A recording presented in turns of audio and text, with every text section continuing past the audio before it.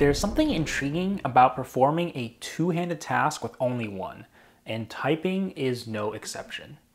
While practicality is definitely a factor, executing fast finger movements in a sequence successfully is simply satisfying. So in this video, I'm going to be talking about how I designed a custom keyboard layout for one-handed typing and my experience using it. There's no specific reason, I just wanted to try. Also, keep an eye out for note numbers in one of the corners that you can follow to the description for cool but ultimately non-crucial details and clarifications that didn't make the final cut. First, there is some context to provide when it comes to general keyboard layout optimization. The basic idea is to place the most commonly used English letters and letter sequences in the most accessible locations, often the so-called home row. In doing so, more words can be typed with less finger movement, presumably leading to faster speeds. Looking at the Dvorak layout, which is what I use, you can see that the home row consists of A, O, E, U, H, T, N, S, common English letters. Dvorak and other layouts, such as Colmac, Beacle, MTGAP, etc., all use a similar core concept. And in fact, you may have heard an urban legend that QWERTY, the standard layout for English, which seemingly lacks these letter frequency optimizations, was designed intentionally to slow typists down so that early typewriters wouldn't jam. Well, this is probably not true. Early typewriter history seems to indicate that key configurations were actually developed in conjunction with Morse code receivers to streamline the translation process. A study on the topic is linked in the description. And in a sad turn of events for alternate layout users like myself, modern evidence in the form of typing tests and competitions also shows that QWERTY is not inherently slower than other layouts. So overall, why doesn't layout seem to affect speed? Logically, less finger travel should mean faster times. Well, I think a big contributing factor is that when touch typing, your fingers act in parallel. Consider a sequence such as THE. As one finger reaches for T, your other fingers are already moving towards H and E, ready to go as soon as T is pressed. This effectively means that time spent moving your fingers any larger distance is masked by time necessarily taken from previous movements. This movement pipelining is a general technique independent of the specific layout, resulting in negligible speed difference between them. But speed is not the whole story when it comes to layouts. Alternate configurations can still just feel more comfortable to type on and potentially reduce finger strain, though your mileage may vary. As an extreme example, imagine if the spacebar were placed in, say, the top left corner of the keyboard. Think about how often you need to use space and the extra strain your pinky would end up experiencing constantly having to reach that far. Hold on, isn't there a pretty common key in the top right of the keyboard? I've actually been working on a tool that can find an optimized keyboard layout to fill in some of the gaps that I think existing configurations have not addressed. I am planning a video that dives into more detail once the tool is finished, but as a prototypical test, I figure finding a one-handed layout may be interesting. I'll be focusing on the left hand since I already have the sinisterity built up from one-handed speed cubing, but everything can simply be mirrored for the right hand. Okay, so I know I just said that layout doesn't improve speed and blah blah blah. And now I'm going to say the opposite.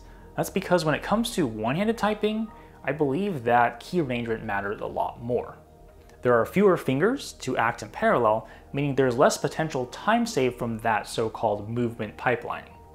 As such, it should be worthwhile to make common keys more accessible.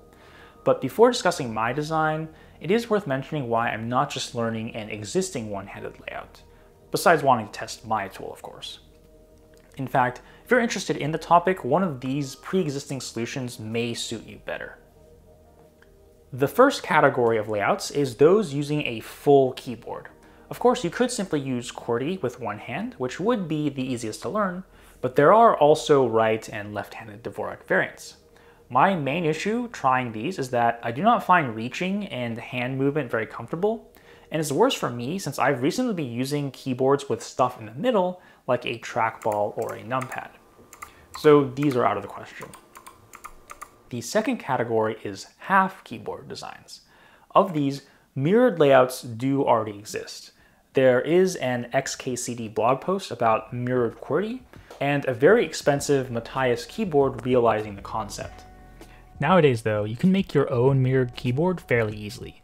Most, even budget customs, have some kind of support for key remapping via a GUI utility, so programming isn't even necessary. Anyway, these effectively cut the keyboard in half and designate a key that, when held, overlays mirrored versions of each half onto the other.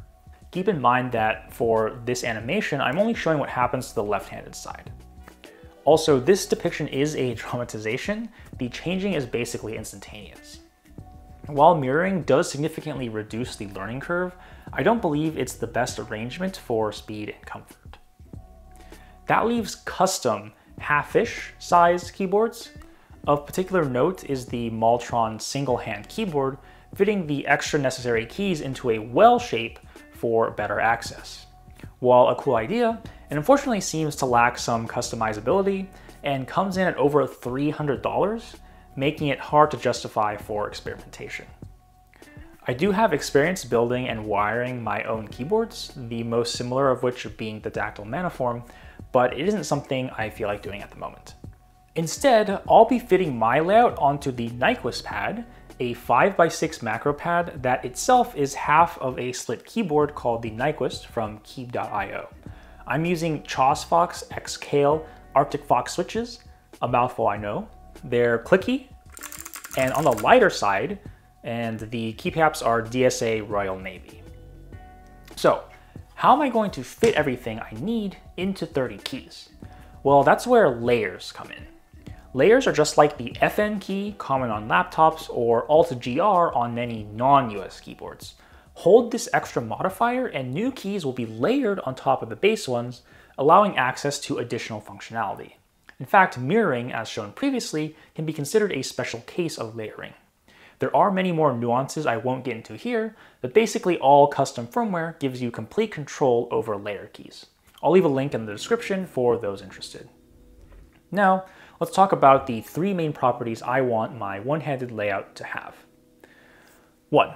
Of course, letter frequency. The biggest factor is placing commonly used letters in the most accessible locations.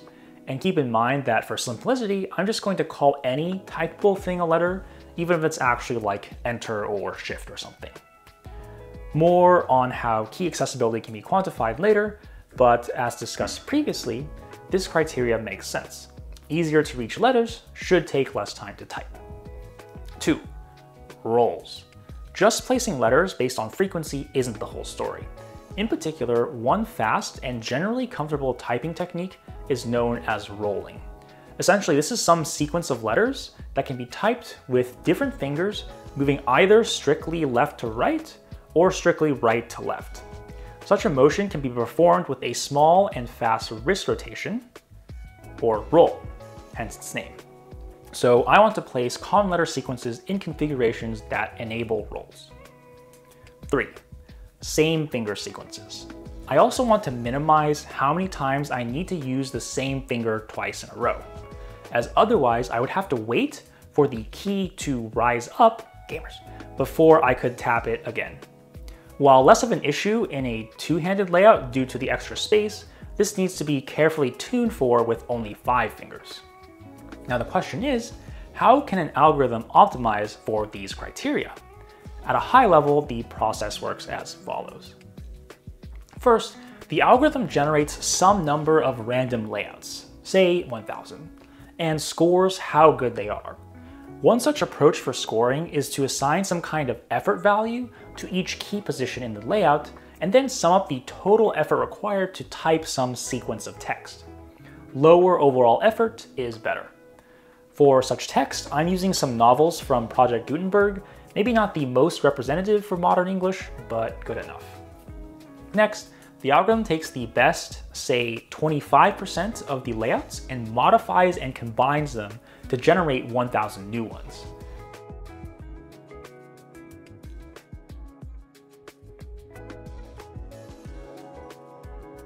These 1000 then form the basis for the next round of scoring and pruning.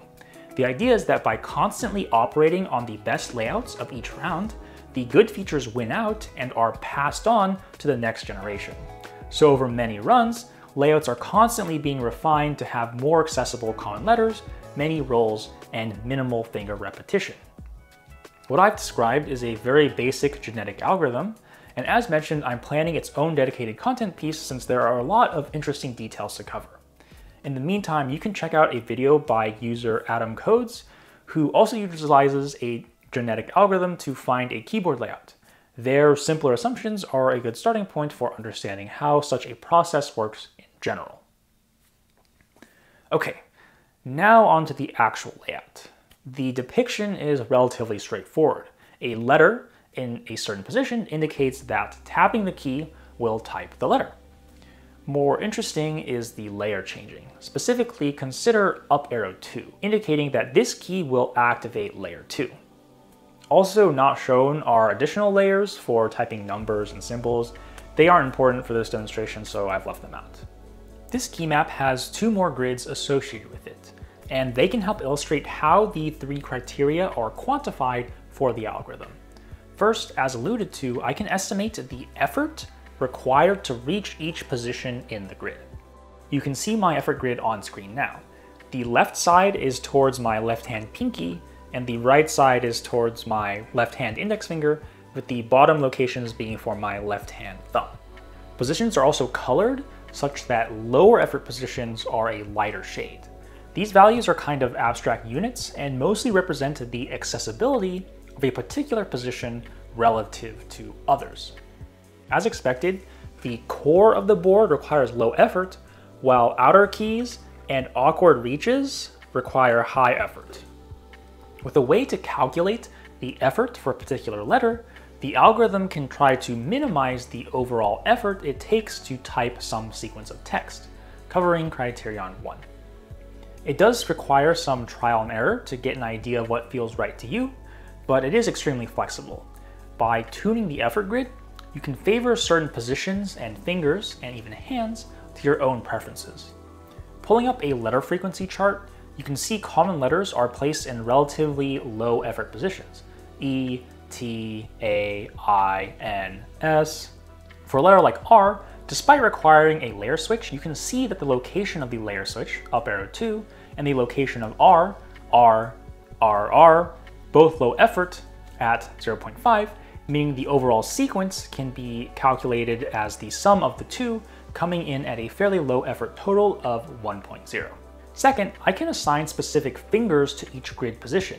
Generally, this is done via columns, where the left 2 most columns are assigned the pinky, the next 2 are assigned the ring and middle, and the rightmost 2 are assigned the index finger.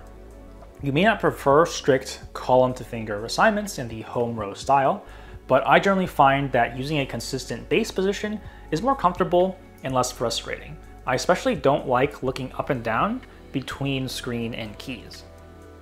When encountering a sequence of letters, the algorithm checks which fingers are used and applies an effort penalty to those sequences that repeat the same finger, fulfilling criterion 3. Now, what about rolling? For this, let's look at some common 2 and 3 letter sequences. As mentioned before, THE is one such sequence. My layout facilitates this in the second row from the top, as you can see. A less obvious example is ER. To type this, I start on E in the middle row with my ring finger, then I move to the layer switch key with my middle finger, and finally I finish on R in the newly switched layer with my index finger. Again, the animation has layer switching exaggerated. In practice, it is instantaneous. Anyway, such a sequence is basically the ideal roll. It may seem strange to need 3 keys to type 2 letters, or rather 2 keys to type 1 letter, but this is a trade-off due to the limited space. The idea is that the efficiency of the roll to type a relatively common sequence will offset the extra key press needed. From the algorithm standpoint, when it encounters a text sequence that can be typed with a roll, an effort reduction can be applied, fulfilling criterion 2. A final note, despite having such limited space, why are some keys, such as E and I, repeated? Well, the short answer is that this is a trade-off between the various criteria. Based on my specific tuning, improving the typability of common sequences containing E and I and reducing same finger usage is more important than the loss of space. And now, probably what y'all were actually waiting for, the typing demo. I've been doing a lot of monkey type, depending on when this video comes out, about an hour a day for a little over a month. But let's get to it.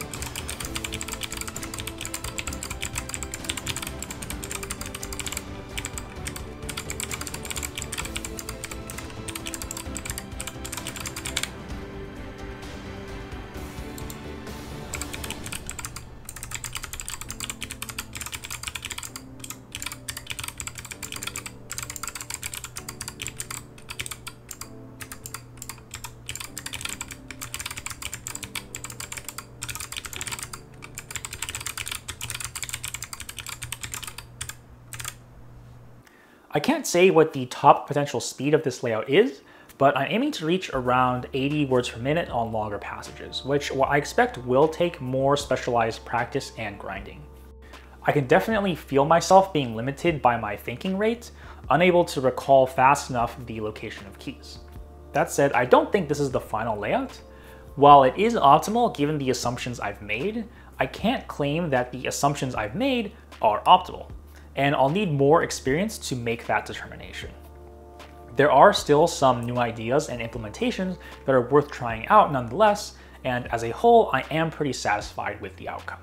So that ended up with a lot of tangents, but I hope you were able to get an idea of some of my design considerations. There are, of course, a lot more nuances and aspects I wasn't able to cover, so if you have any questions, feel free to leave them in the comments. Also, if you're familiar with QMK and want to give this layout a try, see the description for a link to the keymap files as well. I'll also link the GitHub repo containing my tool. It isn't yet in a usable state unless you're familiar with Julia and are willing to comb through source code, but it's there nonetheless. And as I mentioned, I will be making a video dedicated to a bit more of the technical details, as there were a lot of interesting challenges I had to solve. Anyway, I hope you enjoyed this long-winded discussion about keyboard layout design, and I'll see you again next time.